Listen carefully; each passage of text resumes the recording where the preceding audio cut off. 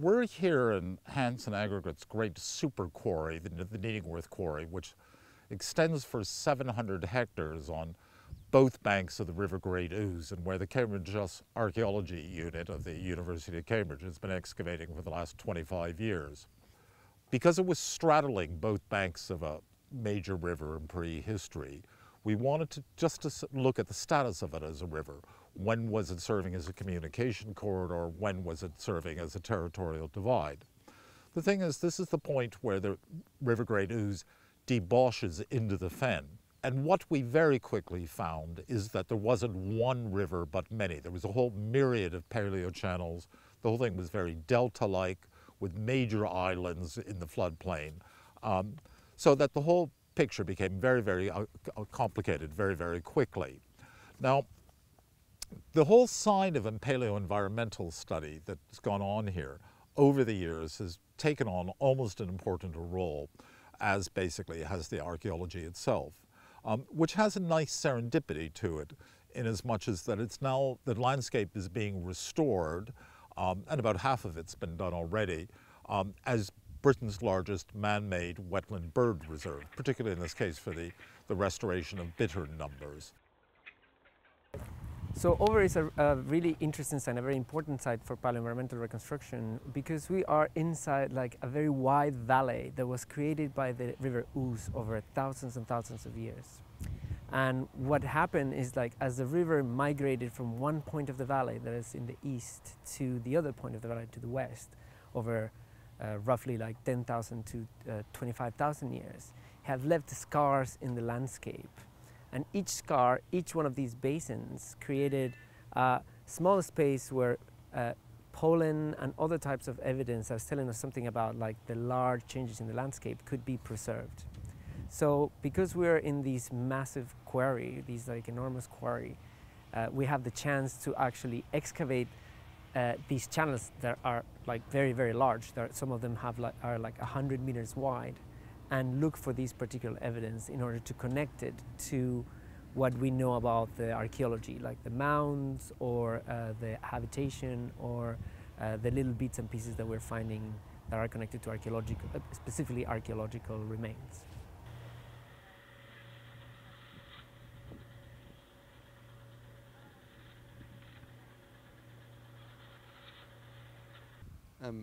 So this Neolithic pit cluster is very typical of Neolithic activity in over at that time. So it was 3000 BC, you had people moving around in groups, hunting and gathering, and setting up small sites of activity where they might have been skinning animals or storing grain, and yeah, resting before moving on elsewhere in the landscape. Near my hand is a Neolithic axe, which has been polished on the front, which is what gives it that shiny, reflective sheen. It was found in a Neolithic pit, which was either used for getting water from, i.e. a well, or was a place for storing grains and cereals, which is what one of our environmental samples showed. Okay, here we are in one of the early Bronze Age barrows that we finished excavating. So this one is probably dated around 1800 BC. But what is interesting in it is the changes in cremation. So in the primary burial, which was in the center, we had a Buston type cremation pyre, where what it was is that you had this large pit, about a meter 30 long, 60 centimeters wide, where they had actually built the pyre on top of the pit, put the body in a crouched position on top of the pyre wood, and then burnt it, and then basically the body dropped down into the pit. And so we had it in its the complete body in its various remains as it dropped in the side of the red scorched pit. Now beside me here is the one secondary burial, but this one is particularly interesting in that what it consisted of was two collared urns, which is the characteristic pottery of the type, put together, joined, so almost like a cocktail shaker, and then absolutely full of human bone. The cremation pyre for burning what is probably two individuals didn't occur here. It occurred somewhere else, and they've brought the remains here, and that's all going to be particularly interesting for the sense of what selection process they did, what size of bone they decided to pick up, because they're not going to pick up every bone splinter, but the larger identifiable chunks they've put into these collared urns. They've sealed the one, put the other on top, inserted it inside the other, and almost carrying it like a picnic hamper full of bone to deposit in this, presumably on some kind of at least perceived ancestral relationship of who was buried here. What we have here is a Middle Bronze Age cremation, and at first glance it looks like a big old jumble. What we see in this half is in the lower half of the body. What we see in this half is the upper body, the ribs, some skull elements, some fingers, but it's not a complete distinct division because we are seeing bones like the back of the heel here, which is the calcaneus. This is most likely a female, and I can tell that by taking a measurement of a couple of bones that I can see. Now, I didn't do this here. I did it in the CT imagery that we took when we scanned it. And I've been able to determine through the measurement of a femoral head that it's most likely a female. Behind me has been a totally unexpected discovery that just came up in our stripping of the quarrying area. And we're right on the side of one of the big bends of the main Neolithic Palaeochannel of the River Ouse. And we're in some small channel off the side of this. And what we're getting in this case, it's quite late in that it seems to be Middle Bronze Age from the one bit of pottery that's come up so far. We're waiting to get the radiocarbon date from it. But what we have is a small side channel, the river, which is just packed full of timber. Now, a lot of it is natural timber. It's come down drifting with the river.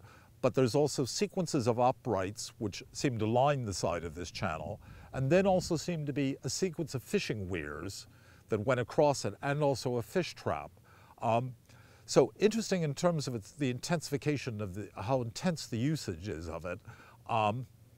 So far, there's some interesting bits of worked wood from it we'll have a look at, but very little. It's no sense of anybody actually living at this point. It's coming somewhere where they come into the landscape basically to fish, as far as one can see at this point. But a very exciting discovery, and again, creating a lot of insight into Middle Bronze Age woodworking technology. So on top of like these layers that we think are connected to a very late incursion of the ocean into the Fen Basin, we have the deposition of wood that has like very clear marks of having been used by humans at some point. So we can connect all these and chain the larger scale, which is the environment, with the micro scale, which is sort of the human scale. This area is really packed through, so we have to pick apart lots of pieces, look for patterns in the material, and try and find out what people were doing here, because it's clear that there was a lot of activity taking place around the channel.